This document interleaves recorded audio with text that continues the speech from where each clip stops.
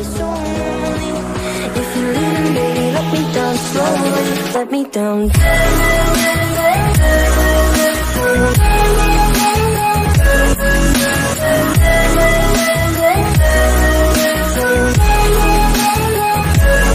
me down.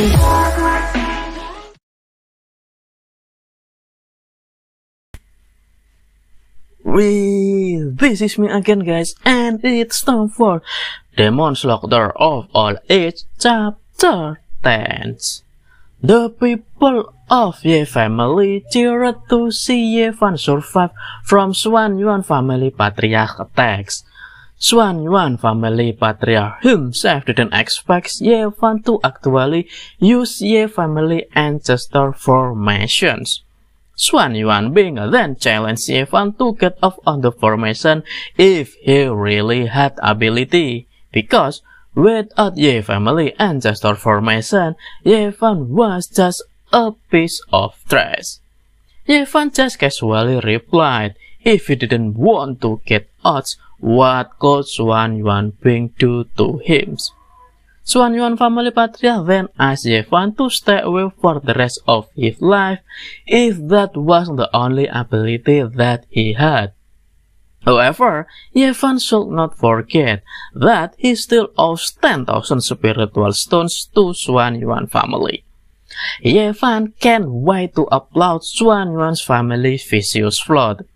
Either he will leave formation for spirit stones, then Xuan Yuan family kills him in the tournament, or Xuan Yuan's family slander him in front of the city lord. At that time, there is no place in Wuliang City for Ye family to stand.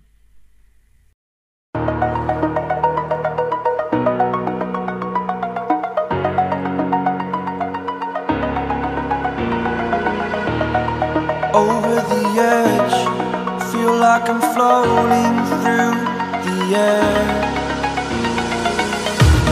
The pain I felt is paid for, all is said and done. Oh, I am restricted, fixed upon the web. I need to kick the habit that my mind is breathing in. Break out, I've got to see. All my life holding all of it closely. I played it innocent, a feel of discontent. I'm finally facing it all, fearless.